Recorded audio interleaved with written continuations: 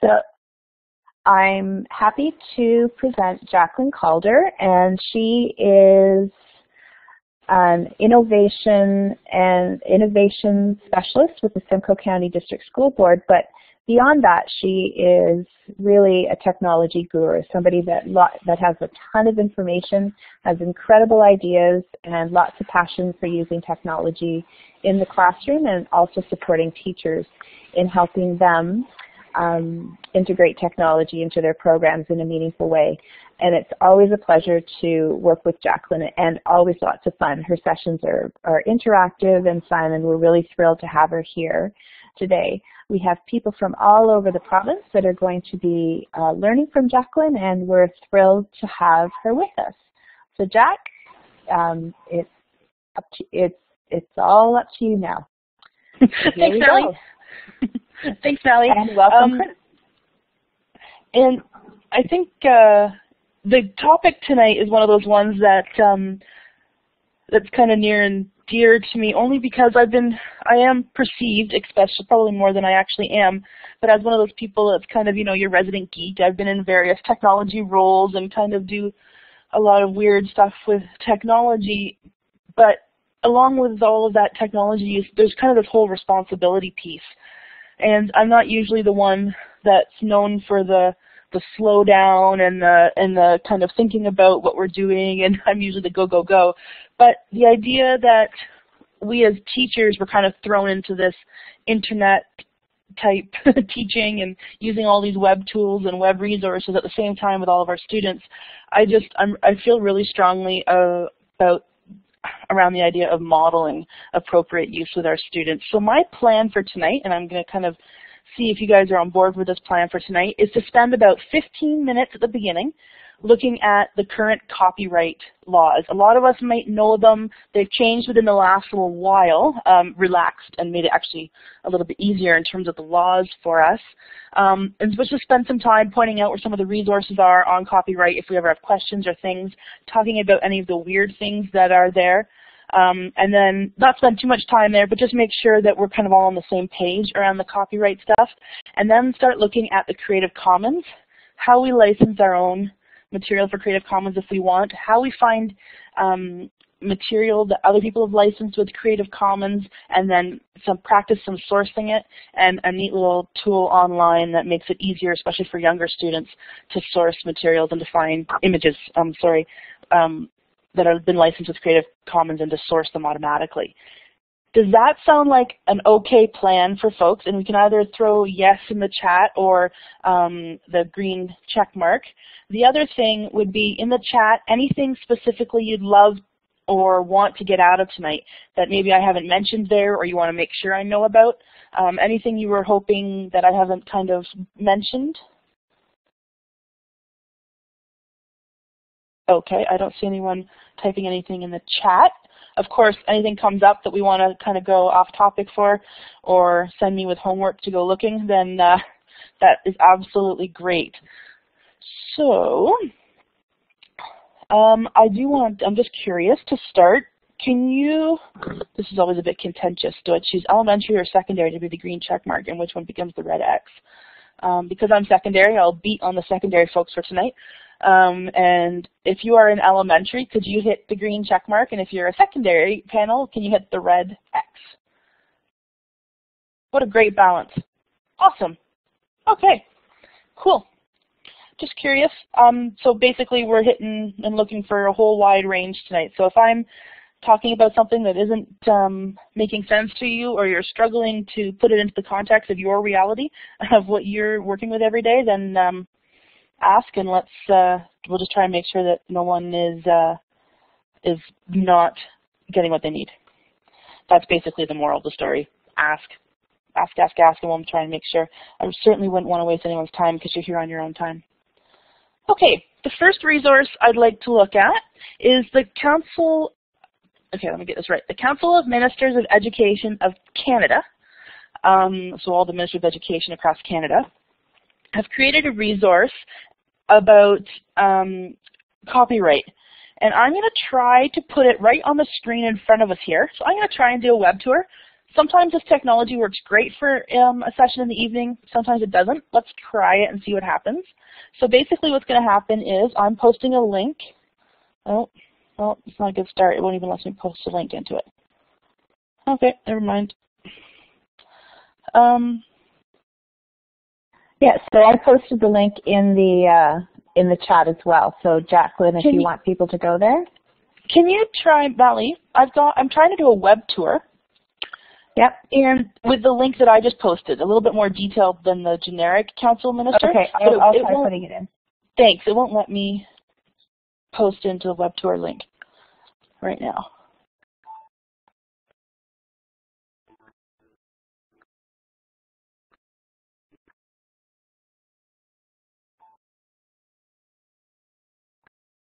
Oh, and my link says it's a bad request? Oh, well that could be partly why I'm struggling. And here, let me try that again, sorry.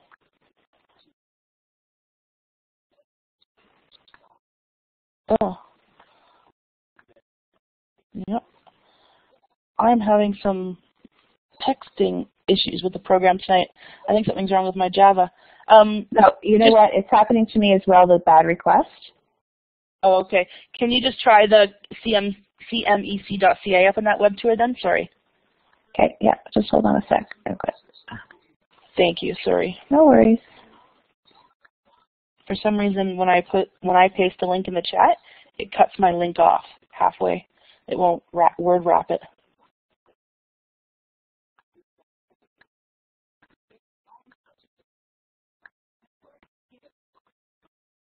There we go.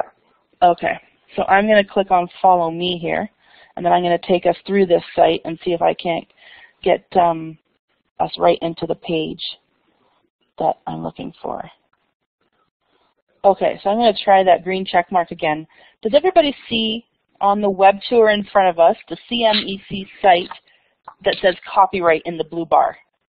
Can I get a green check mark if you do see that on the screen? Oh, that's a good start. Okay. Anyone who doesn't, if you went to the CMEC site on your own, if you go to Program and Initiatives and then Copyright, you'd be on the same page as we are. So basically it just says CMEC, and I'll give everyone a copy of the slide deck from tonight. We'll send that out with the resources, and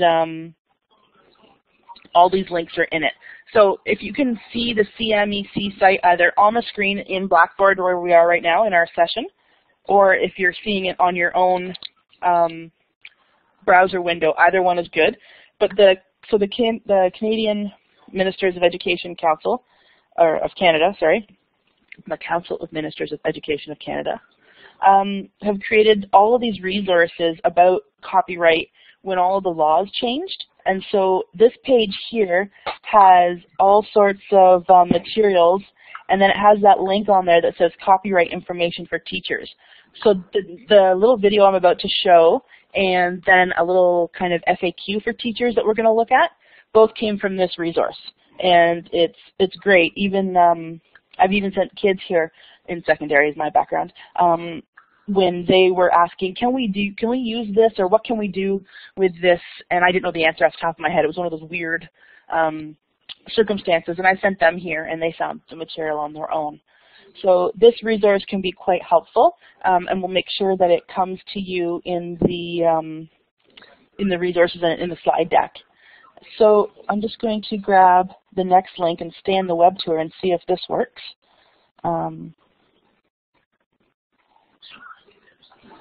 Let's see. Okay. There's a little video here, Maui. I'm just posting a link in the chat. Would you be able to put that link into the web? Or let me just try and see if I can do it. Yeah, yep, I can. Thanks. Yeah, for me, the web tour links aren't working. Yeah, no, and I have all the links as well, so. Oh, awesome. Let me just get rid of this one. There you go. Thank you. So this is a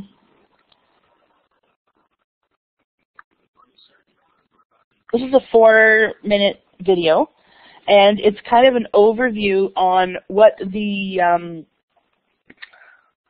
new fair uses are for copyright protected works for teachers.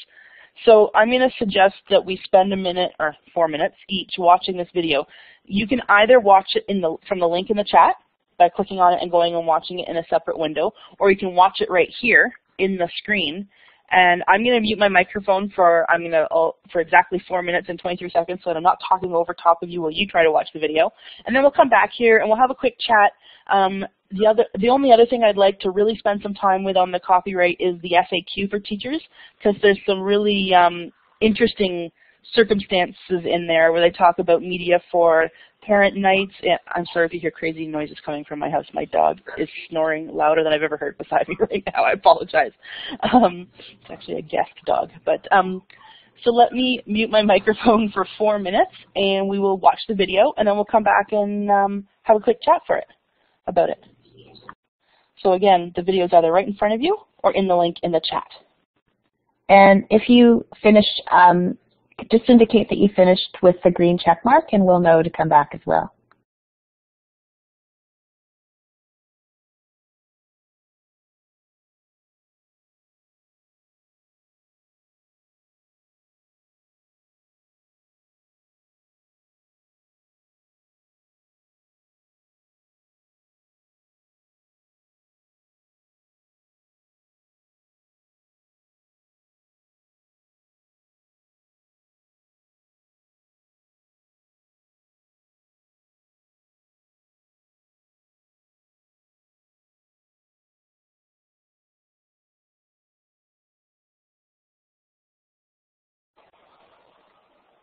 Okay, I'll just give a couple more seconds, and then I'll start back.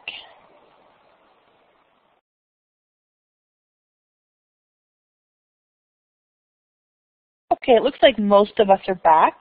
I hope I'm not talking over top of anyone's video still in the background there. I'm going to try my web tour again here and see if it works or not.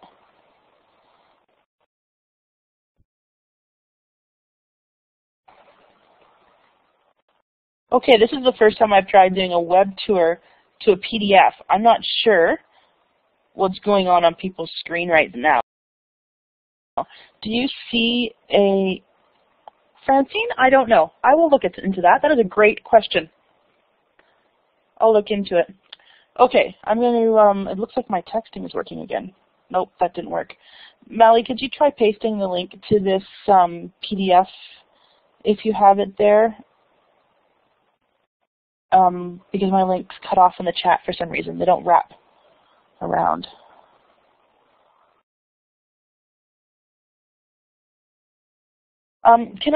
Let's try doing a green check mark if you see Copyright Matters and the orange PDF in front of us on the screen. Oh, so it's just me that sees it. Okay, sorry. Okay, so then in that case,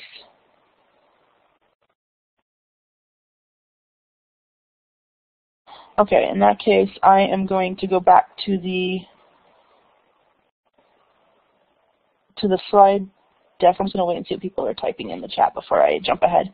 I have a sense that there's a bit of a delay coming from me right now. Okay. Oh, really, Cheryl? So at the end of the Vimeo, and I've already closed it on my screen. On the end of, so Francine, Cheryl's saying that at the end of that Vimeo, that there was the French version of it coming up in the right next in the Vimeo after. And I'll take a look on the CMEC website after to look for if there's a whole set of French resources. And in terms of the web tour for this PDF, it's clearly not working. I'm going to go back to the PowerPoint presentation, and I'm going to go to, okay, so this is, I'm just going to type the link in here into the chat, and it's Copyright Matters. Try that link that I put into the chat and let me know if you're getting the PDF open up in a separate window. If you could do that, if you could try and open up that PDF in a separate window and then give me a green check if you can if you can look at that on a separate screen, if that works for you. Johanna got it? Good. Cheryl's got it? Great. Johanna's downloaded it. Awesome. Nikat's got it. Sharon's got it. Great, great. Chris has got it. Okay.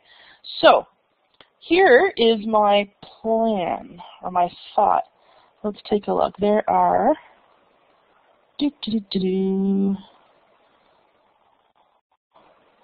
How many FAQs are there? There are 1 through until... Oh, there's like lots of FAQ.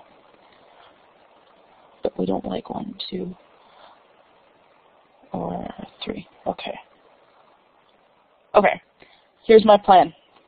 Starting with FAQ number 4.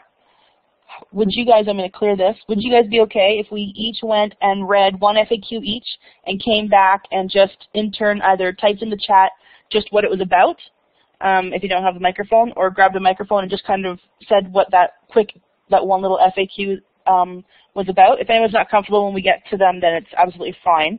I'm just going to start at the list, and Brooke would be FAQ question 4, Cheryl would be 5, Chris would be 6, Francine would be 7, Laura would be 8, Nikat would be 9, and Robin would be 10, Sharon would be 11, Teresa is away, Johanna would be 12. And then if you want to just take a look at that FAQ, and then we'll all come, so maybe 3 minutes, 4 minutes. I think most of them are short. I hope I didn't give anyone else a crazy long one. Just take a quick look at what your FAQ was about, and then we'll come back and just kind of mention what it was about. And then I have a couple slides on some things that struck me as things I hadn't thought about before, I guess, or surprising to me, and we'll just share kind of what we think about that. So I will pause my microphone for about 3 minutes, and we'll go and just take a quick look at some of the FAQs. And I'll just put the timer on. So Jacqueline, do you want to explain that again? Francine wants to know. Yes. Oh, sorry. Okay. So we're going to go to the FAQ that are at, I'm going to type the link into the chat again here. 1 sec. Okay, that link that I've pasted there. We're going to go and look at the PDF. I'm going to go through the numbers again. Okay, so Brooke is 1, Cheryl is 2, Chris is 3, Francine, oh no, sorry, we started with number 4. I'm sorry, scratch those numbers. Brooke is 4, Cheryl is 5, Chris is 6, Francine is 7, Laura is 8, Nikat is 9, Robin is 10, Sharon is 11, and Teresa is 12 now, and Johanna would be 13. So just look at the FAQ number, that's that question number, and then we'll come on back. And you can, look at any other part of it as well, too. So awesome. So we've got the timer set. And I will mute my microphone for that time.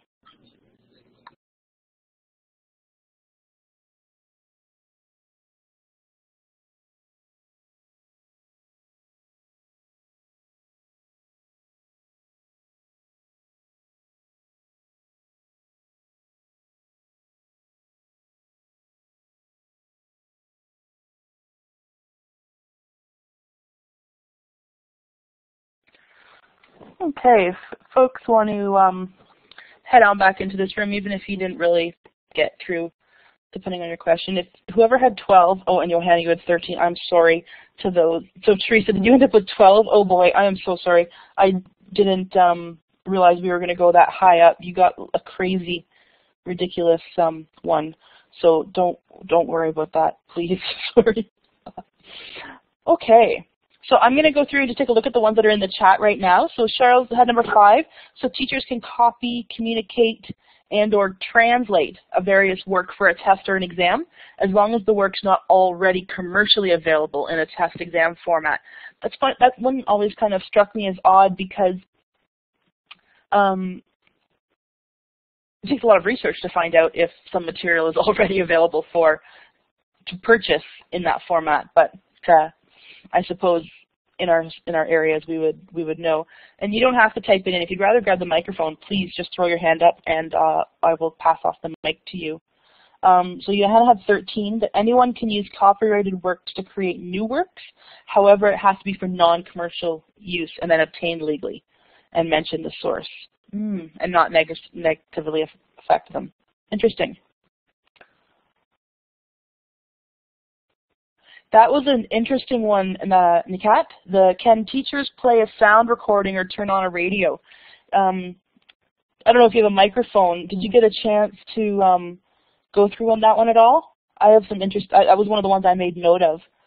Did you have anything that you that you noticed about that you wanted to speak to with the microphone, or not, or did you get it all down there?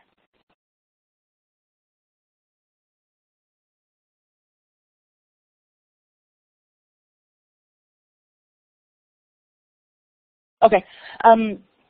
I found that one, at first it sent me, when I first read the one that Nikat's talking about, the one where it starts to ask questions about whether or not we can play the radio in the background. So the audio recording component is very interesting for copyright.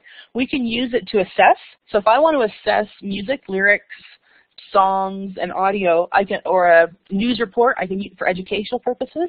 I can use any of those things in my class as long as we're looking and assessing or using the content educationally.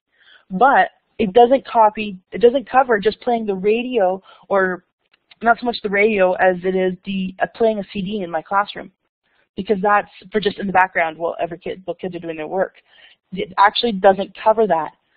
What does cover that are the separate licenses that school boards purchase.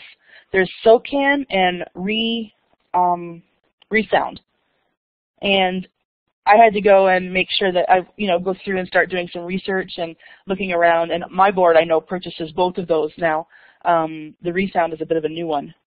But that struck me as quite interesting, the idea of playing like a CD or, iTunes purchase music in the background actually isn't covered by the fair dealings. Yes, Cheryl. So if I subscribe to something like iTunes Music or Spotify, and I want to choose a song from one of my streaming subscriptions and share it with the students in the class, maybe I'm showcasing a connection to something, am I legally allowed to do that? Yes, if you're looking at it educationally, and for just playing it in the background as music, like entertainment while you're working or something, you have to have the SOCAN and the Resound licenses or contracts that the boards purchase. But yes, if you're looking at it for an educational purpose, yes. And is then the same thing if, let's say, I'm doing something with a group of kids and I want them to come up with a song playlist that best reflects something, they're allowed to share it using those streaming services as well then? Yes. Thank you. No problem. It's very finicky and interesting. Like some of that stuff really kind of took me as surprise. So let's take a look at what some of the other ones are here. Teachers and students can copy and communicate the text of government material. Awesome. We can copy for a visually impaired student if it's not already available in the format to purchase. Libraries do have some more leniency to make extra copies for the interlibrary loans and then for the backups. Yeah, Teresa, the deals with the playing of music and the performance of music, that's some of the stuff I was just talking about there, played into that one as well. And Brooks, talking about the question number 4, can a teacher copy for instruction? Yes, as long as it's not already commercially available to purchase. And the other thing that I noticed in there was that it had to be password protected, which was could be quite interesting, depending on how, like if you're posting online, sorry, in a classroom, it's not password protected, but if you were posting online. Can we copy musical scores? Not for the whole thing, but the fair dealings allows for a single score from a work, right up to that 10%. Oh, Laura, excellent point. And they can also make a copy to preserve stuff. Great. Yes, Cheryl. So just going back to that teacher being able to copy for instruction, So if the teacher's copying for instruction so that they can project it onto a whiteboard or whatnot, does that mean they can copy like an entire resource, and then let's say it's a professional resource and they only have a hard copy, can they make it into a full PDF, the entire thing, so that then they can use it for whiteboards and things like that? Just the 10%. So it always goes back to that 10%. Yeah, it's always that fair usage, or that fair, what do I call it? Fair dealing, sorry. And I actually, let me just move on my slide, because I copied that right there on the slides. This is what the fair dealing, a short excerpt, means. Up to 10% of a copyright protected work, like a literary work or the musical score, one chapter from a book, a single article from a periodical, and the entire artistic work counts. So like a piece of art or a drawing or a map within a resource, an entire newspaper article or a page, a single poem or a musical score, and then an entire entry from an encyclopedia or an annotated bibliography. So that's what is considered that short excerpt from things. I just saw a couple of things pop up in chats to make sure. Okay.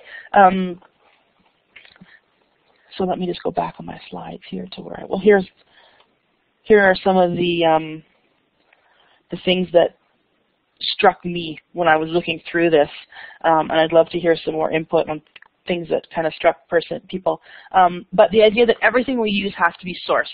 So I'm not sure how often you've seen, but in my experiences, very often have I seen handouts for students created with images on them that aren't sourced, that are just put onto a handout and sent out with no idea where that image actually came from. Or material kind of copied from different places, but there is that whole component still that it has to be sourced. So that's one of those things where, and then it's funny because I look at what we would do with a lot of students if they handed us in.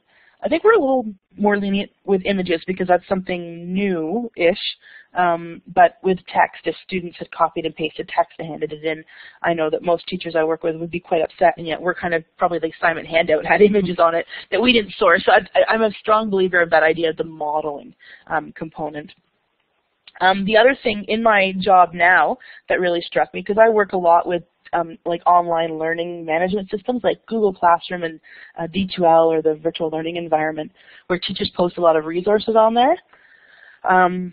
And then blogs, like teachers that have blogs and websites, is that all of these materials, if we are copying an article like from the STAR webpage or something like that, we have to source them, but then we also need to keep them on a password-protected site so that other people not in education are accessing them, which was interesting. I mean, I think back to how many times in the past I've created websites before a lot of these password-protected sites were easily accessible, and I probably posted handouts that had materials from other sources on it on my website, and it wasn't password-protected. So I think back to some of the silly things I've probably done in the past.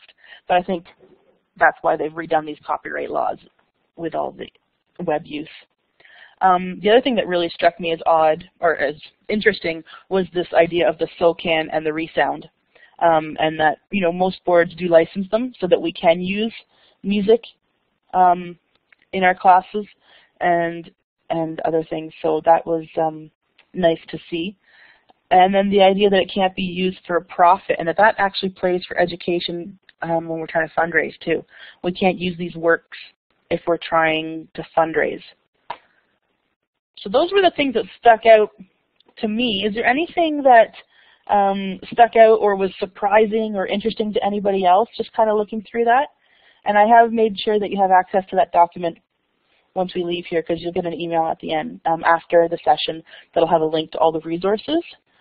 So I know you didn't have a whole lot of time with that document, but was there anything that kind of struck you as interesting or new learning or anything that was just kind of different? Yeah, Cheryl. I'm sorry, I'm dominating all of these talk chats, but I just want no, it's better than hearing my voice. So I just want to clarify. So if I'm creating, or one of the teachers on staff is creating some sort of handout, and we go to Google Images and we find an image or two that's copyright protected, we can still use that on our worksheet or document as long as we source where we're getting it from? You got it. Yeah.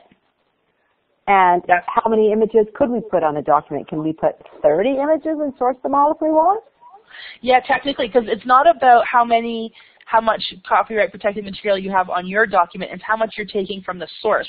So as long as you're just taking a short excerpt from every source, your document's okay.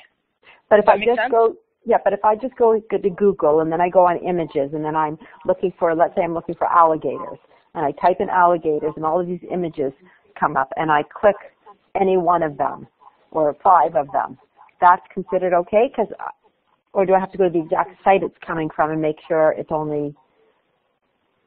No, the new Canadian rules, so the new Canadian rules are that we can actually use anything. So as teachers and educators, in the real world we couldn't, but in our little education wonderful bubble, we can. And so part of what I feel is our responsibility is to make sure that students know that, and this is why we're about to transition into the Creative Commons conversation, because I would have this conversation, especially as students get older, but have the conversation about the difference between somebody who has copyrighted their material and somebody who has said that are willing to share it, because we as educators actually treat both those images the same. Right. We treat the copyrighted image the same, we source it. And then the person that shared the image and said that others can use it, we source it and use it too. So I would have these conversations with students and help them start to see the difference, because once they leave the education bubble, if they were creating a resource for work, for a business, they couldn't use the copyright stuff. They could only use the material that people had said they'd share. Okay, and just one last thing, and then I'll be quiet. No, please don't be quiet. Somewhere throughout the presentation, might you be showing us what appropriate sourcing looks like for kids? Yes, I'm hoping that we're going to practice it all together on a Google set of slides, and I'm going to do a demonstration of me going into Google Images, finding information how to find who the author is, and who to source it to, and look at a couple of different things. Great. And then are you going to come to my school and show it to everybody? No, but you're going to have the link to the recording for this, and then you can send them to this. Thank you so much. They can watch the recording. Awesome. Okay. So I was going to do a little Padlet where we all kind of posted some, I'll just show you the slide. I was going to do this where we all just kind of posted or listed some things that we found interesting. I think that we're a small enough group here that we all have a voice in the chat if we want to, and I just realized that my chat wasn't scrolling and I have missed all of these points. I'm sorry. Oh, thanks for those links, Mally. Those are awesome. Can students take pictures of pages of books instead of taking notes? As long as it's less than 10% and for education, yes. So Johanna, the Spotify music account, and you want to play it. So as long as your board has the licenses for SOCAN and Resound, and mine does, and I would assume most do, then yes, you can play music in the background. But that's considered entertainment, not educational. So we do have to have these licenses, which is why SOCAN and Resound have these licenses for school boards to purchase. Teresa, yep, we're limited to 10%. Yes, whichever is longer. We don't have to take the most restrictive. The Gutenberg press text. Yes, so anything in the public domain is fair game. And we're going to talk about that when we get into the Creative Commons. What's the best way to identify the source? We're going to talk about that for images. We're going to show that. It's okay. Yep. Provide the website for copyrighted material. Yep. You can link to the website below it. Sorry, I'm just trying to, yeah. Yes, Cheryl, I think I've answered. I can create an assignment and use copyright images, yeah. Right, Johanna, yes. Yes, so that question about playing music at intermission. If you have the SOCAN and the Resound licenses, you're good. Those let us have those. And yes, depending on the type of bibliography you're using, you would put the source in the bibliography. And we're going to talk about 2 different ways to source images today. One is for, like when we're doing slides and that kind of stuff, how people just kind of sometimes blow in small lesson, in small text, source the author or the creator, and then we can also talk about having a slides at the end where it's credits. Teresa, no, we don't have to indicate what governance we use it under. We just need to put the author. Perfect. Okay, I hope I got everyone in the chat. If I didn't, please throw up your hand, jump into the chat or something and notify me if I missed anything. And that FAQ, that PDF that we looked at, I would read it. That sounds a little bit hardcore, I know. But every time I read a new part, my eyes are like, whoa, as I started to think about the implications in school. It is quite detailed. Okay. Let's start talking about Creative Commons. I love Creative Commons. I mean, I love our new copyright laws too. It does make our job a lot easier that we can use material that's copyrighted.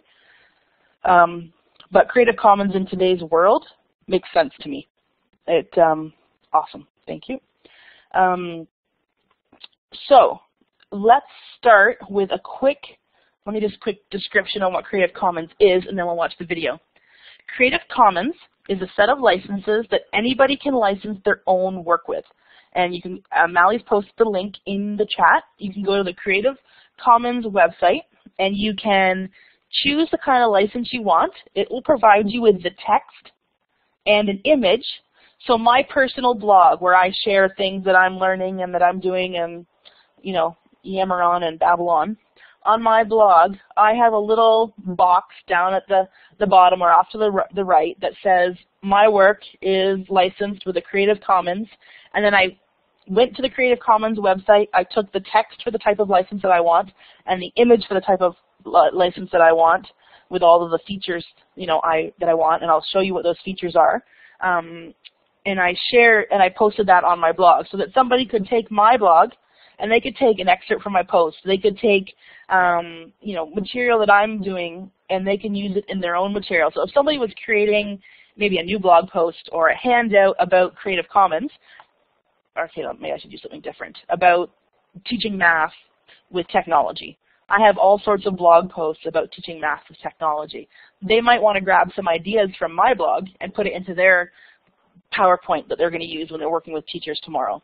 As long as they source me and put, you know, give me credit, then they can use that material on their slide deck. And I find that in today's web world, internet world, that is the best way to post and to share, because I want people to use my material because then they see my name there and it gives me credit. And you start to build rapport, or more people are exposed to what it is that I'm doing. So I'm writing these blog posts about teaching math and technology because I feel passionately about it. And I want lots of people to see and to hear that, and then to either debate me and shift my thinking, or to maybe they agree with me and to maybe shift their thinking. That's my purpose for writing that blog. If other people are sharing that when they're presenting to other teachers, that only helps my cause. So a lot of people find copyright too restrictive, because if I put a copyright symbol on that, it means that nobody could use my material, reference, or talk about it unless it was in their classroom, but for their own learning and for conversation, and then it wouldn't be that what I say wouldn't be shared any further. So Creative Commons is a way for people to license their own work, and it can be any media, text, image, video, audio. And you can choose the restrictions you want. And we'll go through the different types of restrictions that you can choose. But let's watch let me just close up some of my tabs here, choose the right link. Here we go. This video is only 3 minutes long, and it is right there in the chat. So let's watch that video. And then, thank you, Mally, I forgot you're on top of it. Let's watch that video for 3 minutes. I'll mute my mic for 3 minutes, and then we'll come back and, oh, maybe the web tour will work. Good idea. Let's take a look. Oh, there you go. So the video is either in front of you, or you can go follow the link, and we will watch the video and come back in 3 minutes. I'll mute my mic so that I'm not talking over top of your video. All right, let's watch that video.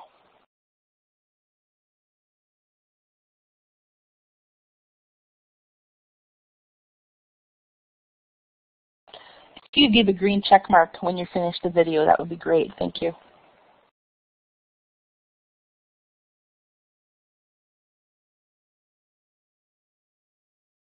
Awesome. I think most people have finished the video. Hopefully I'm not talking over too many people watching the video. Any thoughts or quick questions just kind of coming out of that after that video? Any initial thoughts? We're going to go look at some of the licenses in a lot more detail and resources, but I'm interested in any kind of initial thoughts or questions or... Nice.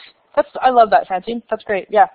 No, and this is, the video even said, this is new. A couple of years ago, we didn't have people collaboratively creating songs from around the world or taking somebody's material and building upon it. And there's so much out there, and there's so much benefit from people working together that I guess this came, kind of grassroots. People didn't want the copyright, but they knew that most people couldn't go and afford lawyers to write their own licensing. And so this is kind of Creative Commons. This organization has taken it to make it easy for anyone. So let's take a look at some of the details. So these are the 4 different restrictions that you can see on a Creative Commons license. And I think once we get to know what these symbols are, you're going to start to see them a lot more around the internet. Yes, I agree, Robin. It makes me feel better when I can say to a student, as a role model too, look at what I'm using, this is how I'm using it, and this is how they wanted to share it. That's a great point, Robin.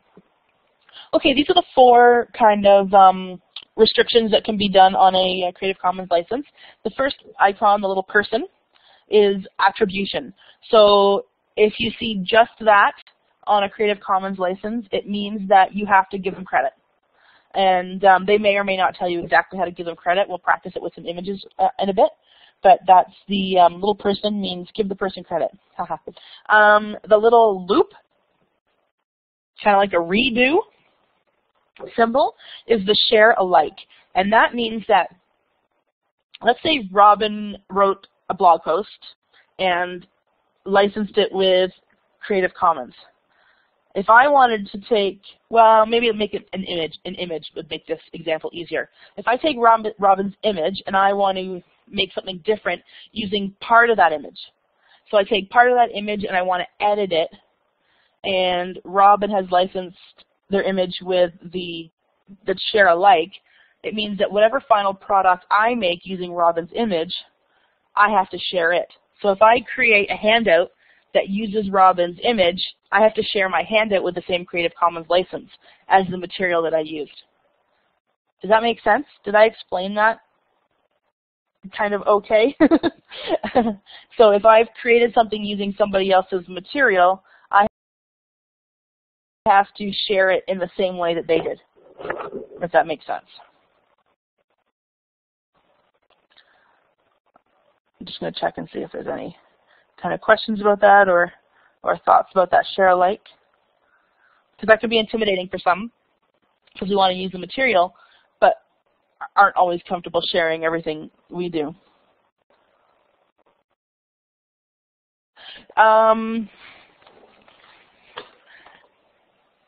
That's a good question, Johanna. It really depends on how it's done. So yeah, essentially if you've sourced them properly and then they go and they see that you've adapted their work, then you would, in the credits at the end of your show, you would probably source, and then, source that, they would source you and then the original work. But ideally, really the idea of Creative Commons, what it does is it means that if I see that it was your image, I would go and look at your image online to look at the original, and then I would see that you based it on somebody else. So you don't have to keep going like in depth, like 10 people if it's been worked on, if that makes sense. The equal sign means no derivatives. So that means you can't change their work. So if I went and grabbed one of Mally's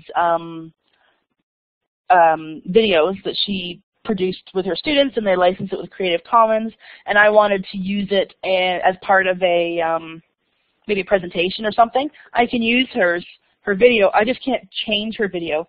So people add this to their license when they really are worried that the message might be misinterpreted, or that something might, change that would reflect badly on them if it was connected back to them.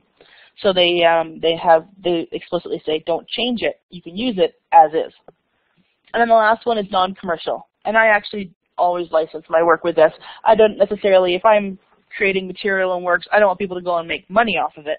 I want people to go and use it to build on ideas and all sorts of great stuff, but I don't want them necessarily commercially going and making tons of money off of it without having to come back and talk to me first. So those are the 4 different components of the Creative Commons licenses, and I'm just going to show you. Here are some example licenses. Yes, Johanna. Okay, so if I want to license something that I created, like a picture, and I don't want other people to make money off of it, but I might want to make money off of it on my own at some point, does that matter? Or that's totally fine. Okay. That's totally fine. You can still put it out on the internet with like on your website, or say your blog, your photo blog or something, yeah. And you can just put non-commercial on it, but you can do whatever you want. Okay. So these are some examples of the license. So that first one would be attribution only. You can do whatever you want to it. You can use it commercially. You can edit it. You can do whatever you want with it, and then as long as you give the person credit. The next one, on the middle one or the second one down on the first column, is attribution and share alike. And then you've got an attribution and non-commercial. And then you get into the ones that have 3 or more over here. You have the attribution, non-commercial, and share alike. Or you have the attribution, don't change it, no derivatives. And then you have the attribution, non-commercial, non-derivatives. And you have all of those. So that's what those little licenses look like. So on my blog, if you go to the creativecommons.org, it says one of the links at the top of the page is get a license. You click on it, you answer 3 questions. Attribution is an automatic one. Can people make derivatives? Can they change it? Yes. Can they make money off of it or commercial? No. What's the one I'm not talking about yet? What did I not say?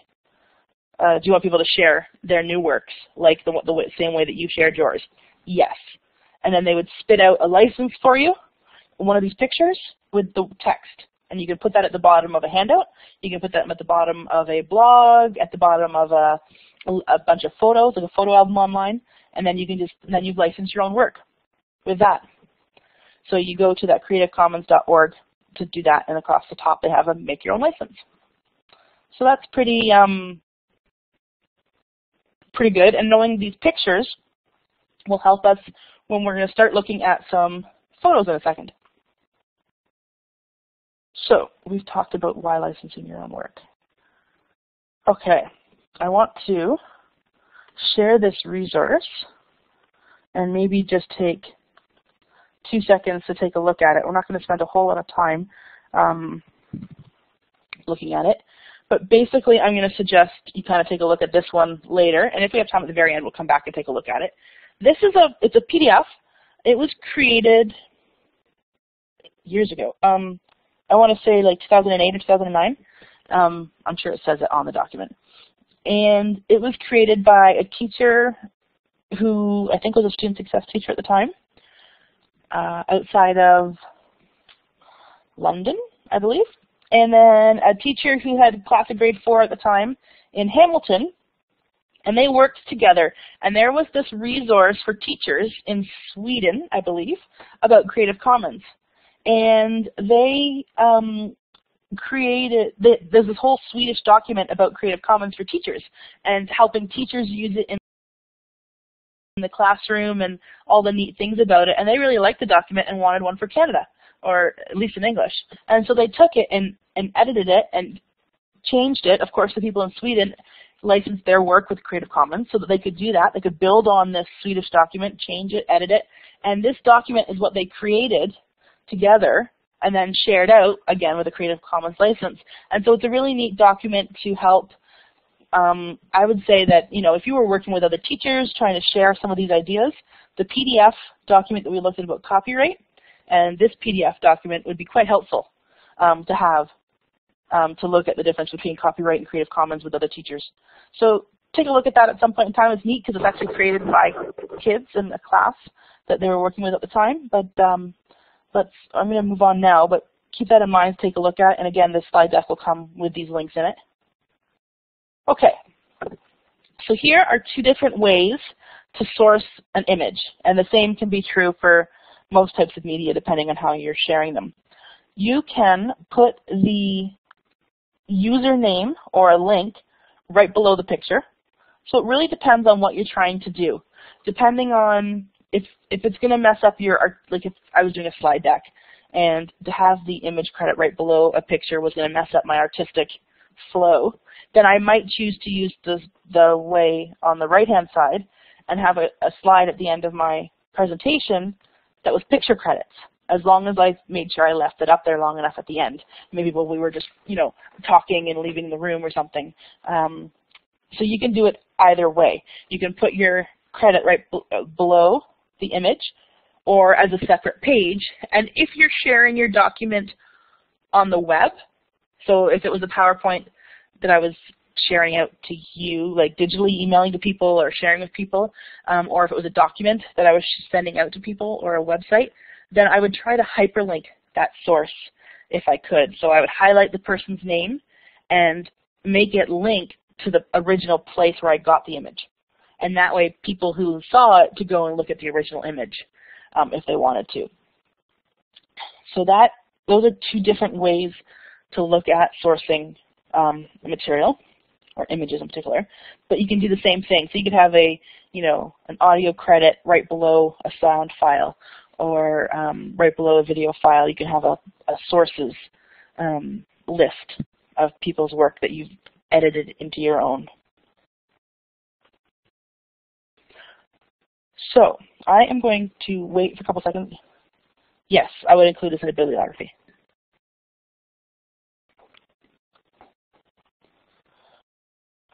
I'm just going to wait a couple seconds here while we have a couple of chat.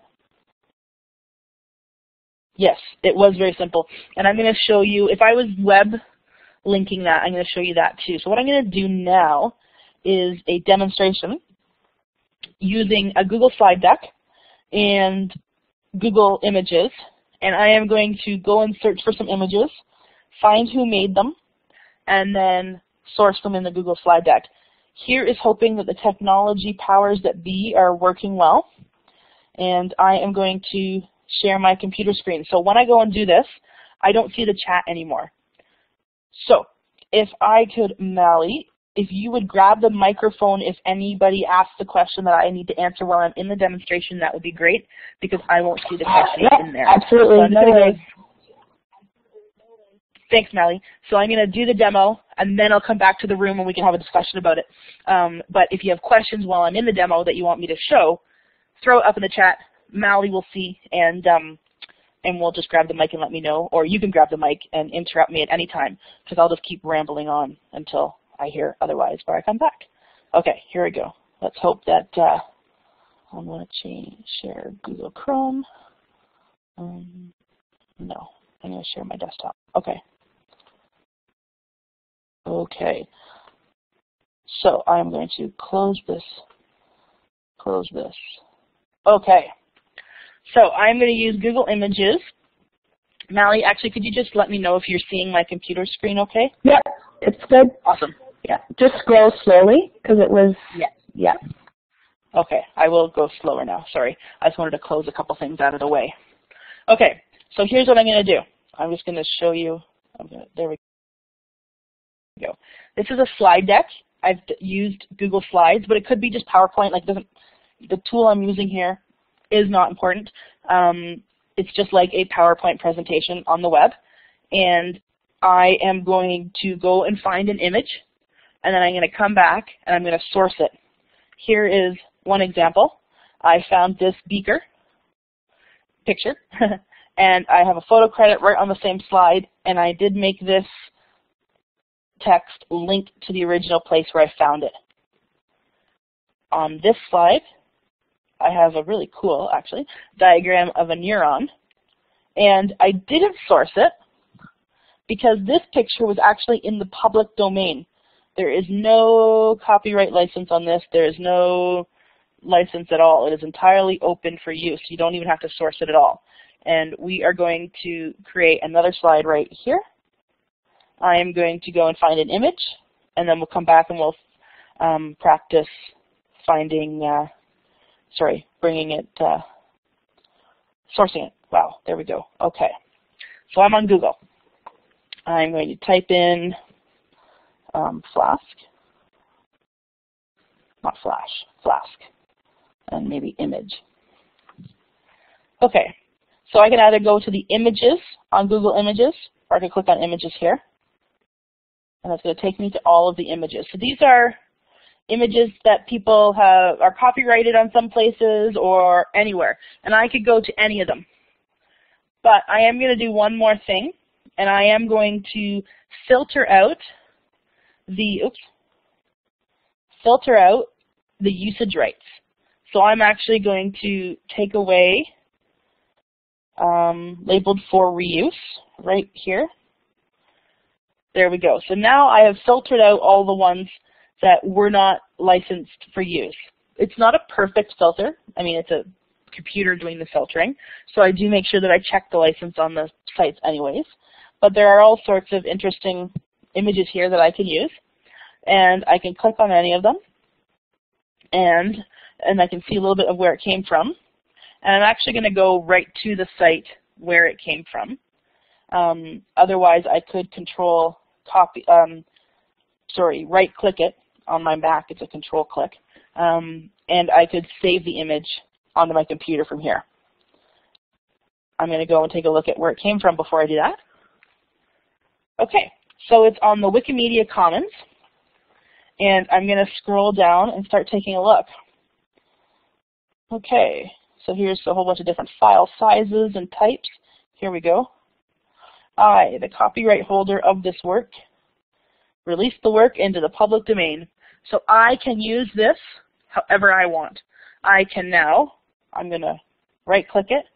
I can either copy the image or save the image. I'm just going to save it onto my desktop. And then I'm going to go into my slide deck, and I'm going to insert. I got to go find that image now. My desktop. Here we go. And I'm good. I'm just going to write on here so we know why it's not sourced. And you wouldn't have to do this. I'm just doing this for educational reasons. Oops, in the public domain. Okay. So now let's go try and find one that's not in the public domain to look at how to source it. Okay, Jacqueline, I think there's not confusion, but they just want to know, people are asking questions. How can a teacher know if a picture used by a student is from a public domain or not? Is there an equivalent of the Turnitin for plagiarism when correcting projects with images? That's a great question. Yeah. And how do you know an image is public domain? Okay, that's a great question. No, there isn't a way to find out. So I ask students to put in brackets in the public domain, or to give me like a photo credit at the end, and then just to tell me so that I know that they've actually done the work to look to find out who the user is. And you have to, so I'm just going to go back here to the Google Images again, just to show how I went and found out if it was in the public domain or not. So let me try and find, well, I'll go in from this one. So I'm in the Google Images. All of my images are here. I click on the one I want. It opens up the window. And I click on the title of the image, and it takes me to the original web page that image is from. And everyone's going to look a little different. So I'm going to go and try and find one on a different site after. When it is Wikipedia or Wikimedia Commons, if I scroll down, right here is where, there we go, I just zoomed in a little bit. I'll give that a couple of seconds to kind of stop twitching around on your screen, sorry. This right here is where I found out it was from the public domain. There was an actual statement on this page. So anyone can use it. So in this image, I'm going to unzoom now, sorry. In this image, that's how I knew. It just happened to be right below it.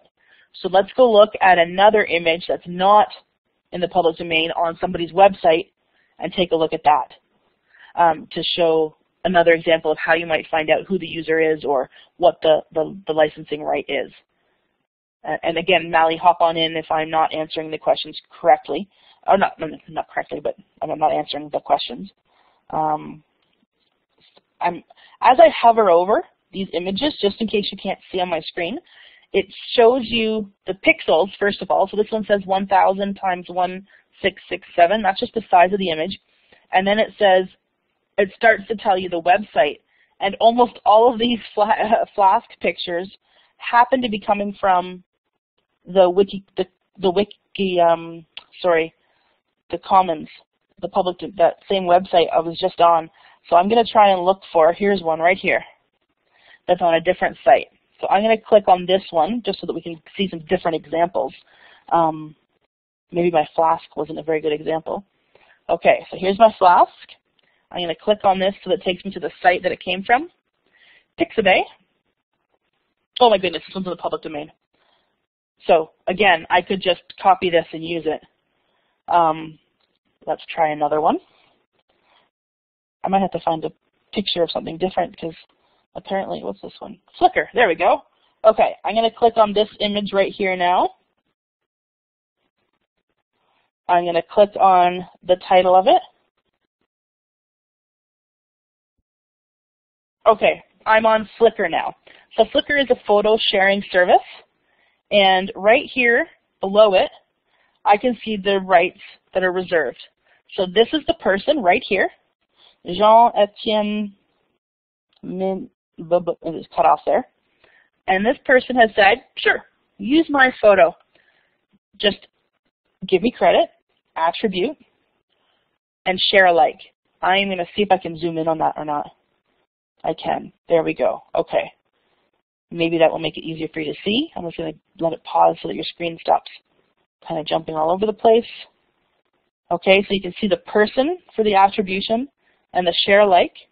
So that means that as long as my PowerPoint, even if I'm not putting it on the web, as long as I would license it that if anyone did get it, their hands on it, they could use it in the same way, then I'm good.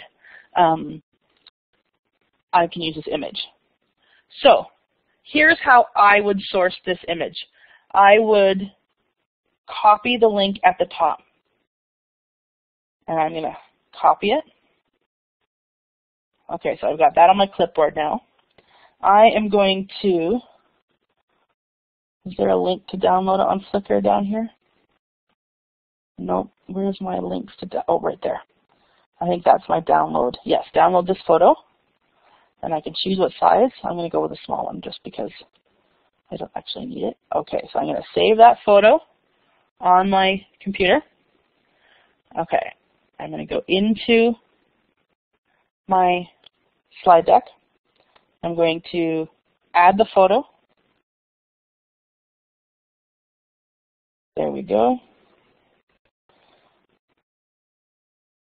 And then one way for me to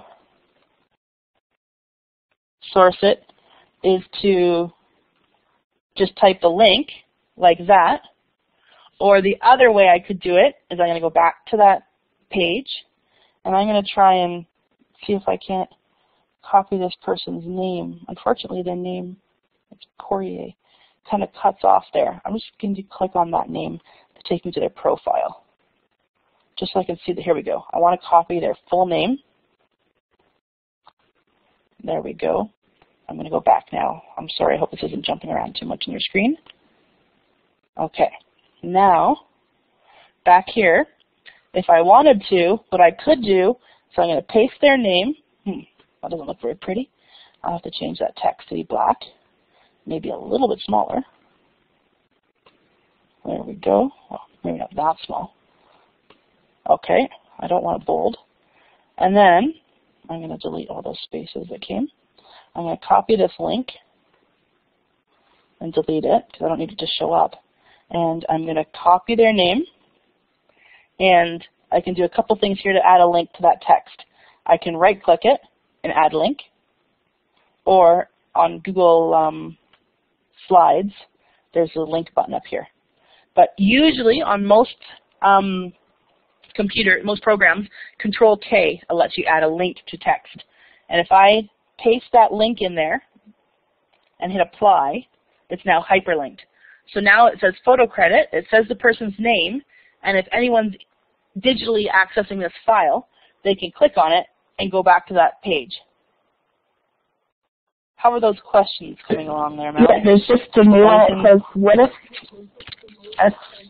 what if a student takes a snip of an image on a web page or digital resource and places them in their PowerPoint? How would they source it? A snip of an image, or the same way. So even if they are, sorry, I think I understand what you're saying.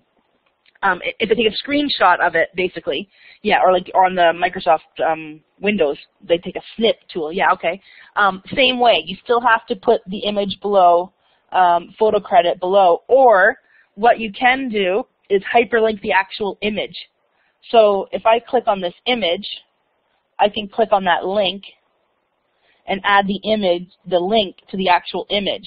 And so now if anyone clicks on that image, it'll take them to that link. But they have to do the same thing and go to the original site that photo came from and get the information from it. On the user's name, if they have it. If there is no username, then just put the URL, like the web link that it came from. Because Flickr is nice that it has a username there, but not all sites do. It takes some practice. And I'm going to show you a tool to make this a whole heck of a lot easier too. Can I come back out of the demo now, or are there more questions that I should go and show more examples in the demo? Maybe give a green check mark if you understand and are okay to go back out of the demo.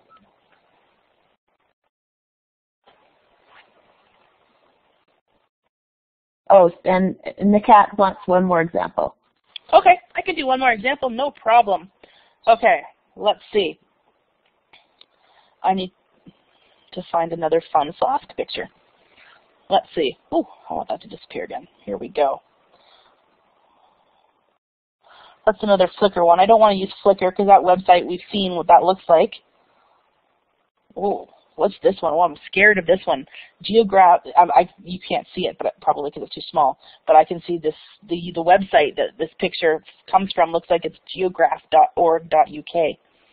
I'm not really sure how this went under my search for a Flask, but oh, it's the area, a Flask walk. Okay, here we go. I'm afraid because I've never heard of the site before, so I've never grabbed images from this one. Let's take a look. I'm going to click on it. Okay, here we are.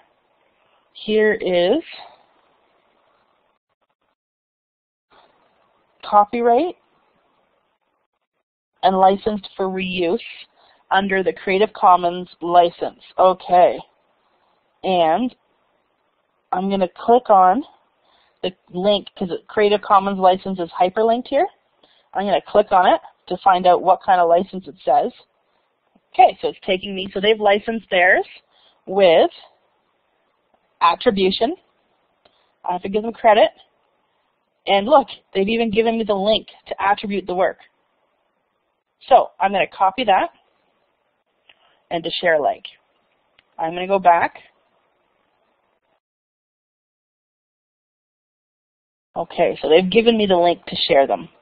Let's see, though, what happens. It doesn't look like a very nice link, but I'm going to go back and into my Google. Oh, I need to save the image. Save the image on my desktop. Okay, it starts with 2.9. I'm going to come in here. I'm going to go to new slide. Okay, photo.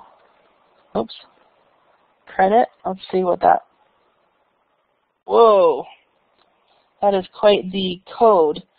So the code that they gave me on there was an embed code to put on a website. So I'm not going to use that because I don't think they would want me to use that as their credit on just a slide deck. So I'm going to go back to their site, and I am going to go up to the top. So I don't see a username here anywhere. Like I don't see I think it's like an organization here. So I don't see like a person I can give that credit to. So I'm going to use the link that they've done. Go back to my science images. Photo credit is there. There's the link. And I'm going to add the image now. There we go. There we go. I've got to make that a little prettier. Oh, I'm cutting off my photo credit. So I might do a couple different things. I might change to put it over top of it, or to maybe move this, or make it smaller, whatever I needed to do. And so that one, I couldn't find a username, but they did license it for attribution credit, so I've given them credit. If I had been making a website, which is a little bit beyond what we're normally doing, then I could have just taken that whole embed code and embedded it in the code of my website, and that would have given an automatic credit to the image. But that's coding for a website, so it's not important for making a slide deck. So now I've met the requirements here. I've given credit to the person, somebody who basically I ask my students to ask themselves 2 questions. 1, is it clear that I didn't take that photo? So I want my students, if they're doing any sort of presentation, any sort of document creation, if they're using other people's images, is it absolutely clear that that image wasn't taken by them? Are they claiming that basically does it look like they've done things that they haven't? The second question is, as a user or as somebody looking at your material, can I go back and find the original source, the original image, so that I could use it if I wanted to? I ask them those 2 things, and then if they can answer those 2 questions, then they've kind of met the requirements. So the 2 questions again, can I tell that the material wasn't created by you, that you used somebody else's material? And can I go back and find the original material? If they're good, then I'm good. That's my general questions. Okay. Yeah, there's a couple questions, Jack. So we have, okay. I'll go in order.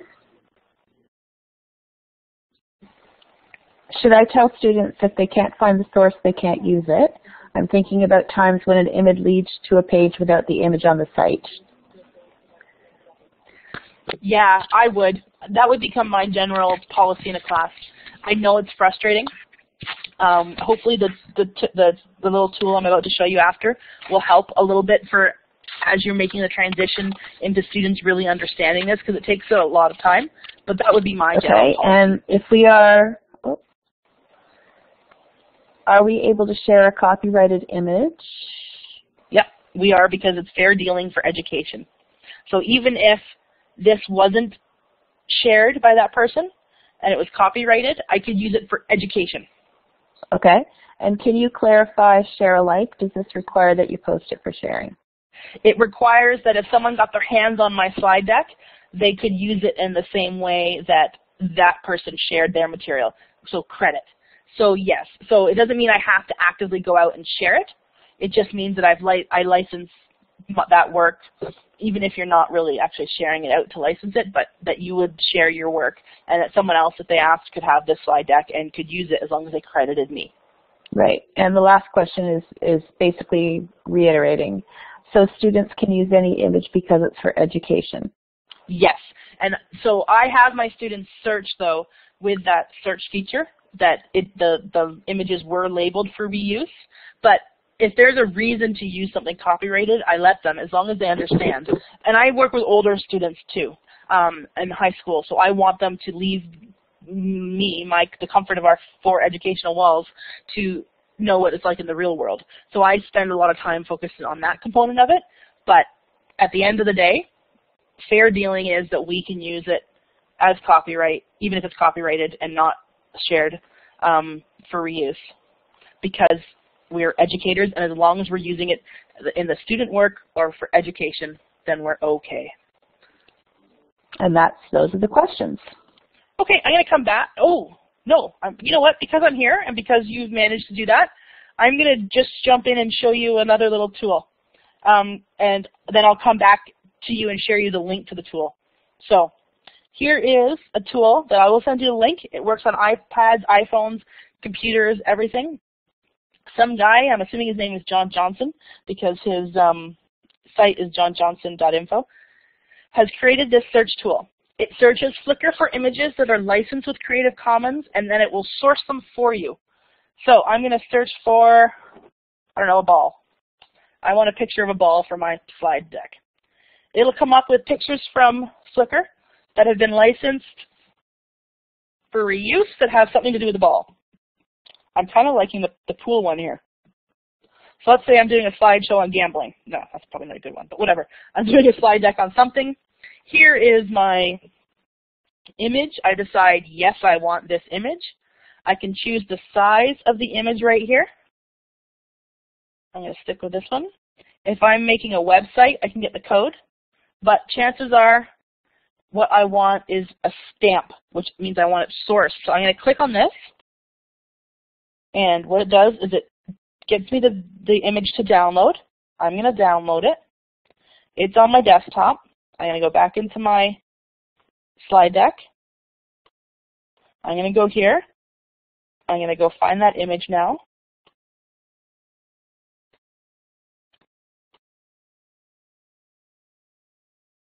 And you can see, try to make this as big as I can, it automatically sourced for me right along the bottom.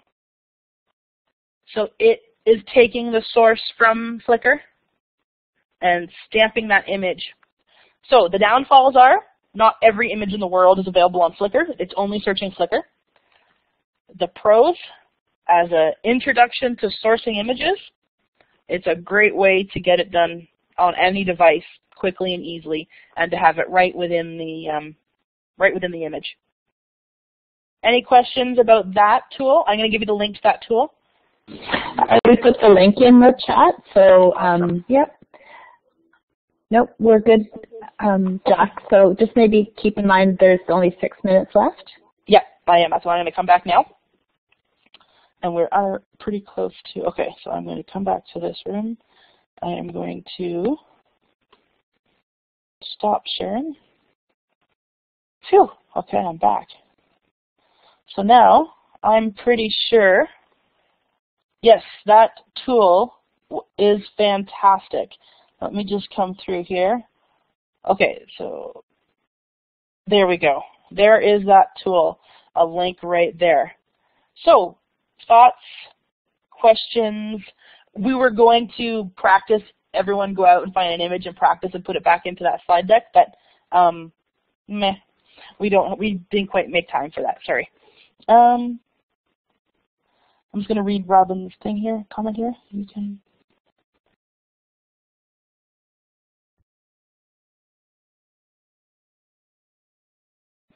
That is a great point, Robin. Someone showed me that a few weeks ago, and I forgot. I don't suppose you happen to have a mic, do you, Robin, to explain that? Or are you just chat? No, okay, sorry, thanks. Okay, I'll try and explain it, and then you let me know if I've made a mistake.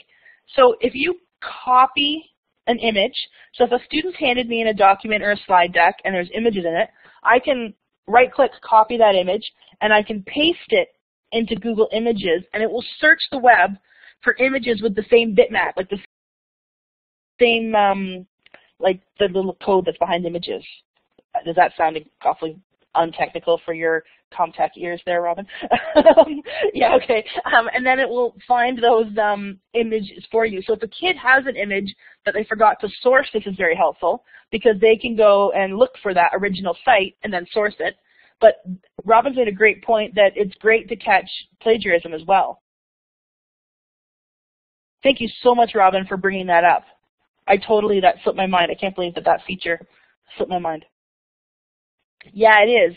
So it's a little bit awkward because you're copying an image and pasting it back up into a text box, but it works. And it goes and searches the web for it. Just going to let things catch up here a little bit. Oh, that's a great point. Sometimes you can just drag the image up into the search box. Brilliant. Brilliant.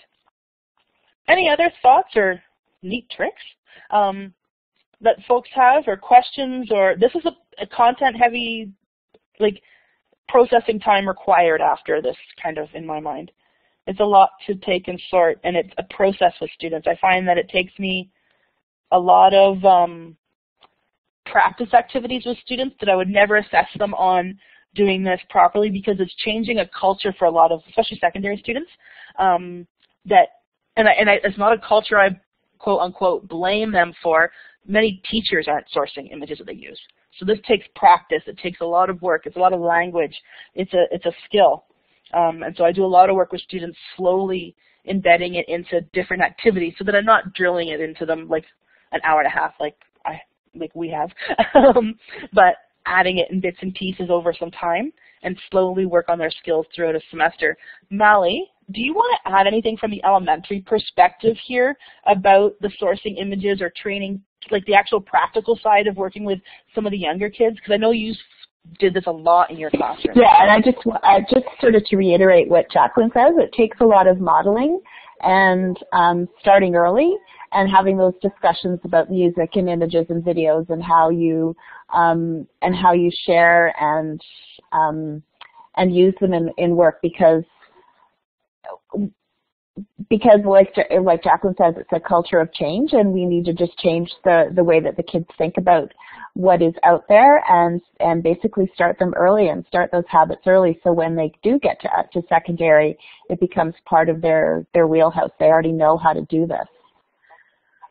But it does take practice, and I think all of you guys have made a great start by participating in the webinar tonight and learning from Jacqueline, because she really does have a lot of practice. But yeah, my advice for elementary is start them early and with modeling. When you're doing your presentations and your PowerPoints for your students, talk about that image and show them that it came from somewhere else, that they didn't take it, that you didn't take that picture. And also, if you are, your kids are taking photographs, how they can be sharing. For example, my students had a Flickr account, or the class had a Flickr account, and we shared that way. So bottom line, start early. And please share this with any teacher you can get your hand, that you can force to listen to you, because so tonight we have a great group in here, but this is probably the lowest attended webinar that I've run through OTF Connects, and it's because I don't know if the topic, either a lot of teachers think, oh, they know everything about it, or they think, meh, it's not a sexy, attractive topic. So, but I do have a strong, I'm very passionate about the fact that we need to practice this with teachers, and we need to spread the message and to share so that we're all modeling the idea, and our students are learning from the best, because we're a big influence on our students, whether we know it or not. Yeah, exactly. And the other thing to think about is you don't want to make yourself that test case. My brother is a professional photographer, and there's a huge movement in photography right now to look for bloggers who are using images that have been uploaded and are not properly credited. So when you have a group of professional photographers looking at blogs, you need to kind of think twice about how you're going to be introducing this to students. Cool. And tonight's session was recorded, and all of this slide deck is available, and I'm going to make sure that Mally has the link, and there's my contact. Mally, you're awesome. My contact information is right there, so it's jcalder at Simcoe County or SCDSB, and at Twitter I'm actually JACCALDER. And then there's a website with some resources on it as well. But you'll get an email from OTF Connects with this information. Please send folks to the recording. By all means, this recording doesn't go anywhere. It's archived on the OTF site. So it can be used, like if a PLC or a group of teachers was starting to do some media work in their class and they wanted to spend an hour and go through this, they can. And by all means, give me a shout if you have any questions, and I will find out the answers. My communication department at my board is knows me by name and hides under the desk now when I come in the room because I'm always going in and asking questions about, because we have a student internet radio, and Mallie and I are talking about film festivals on our board later on this week and different stuff like that. So they we're always asking for clarification and questions from our communication department on our board, and they'd love to be a part of it. So thank you. Yeah, thanks, Jacqueline, for really great and I think very important information. And as Jacqueline said, share it with your staffs. At a PLC would be a great at a great time. Even sharing some of those other videos and links would be an awesome opportunity for teachers and kids to learn more about something that's evolving. It's an ever-changing topic and absolutely really important. So just before we finish off, there's I'm just going to stop the recording.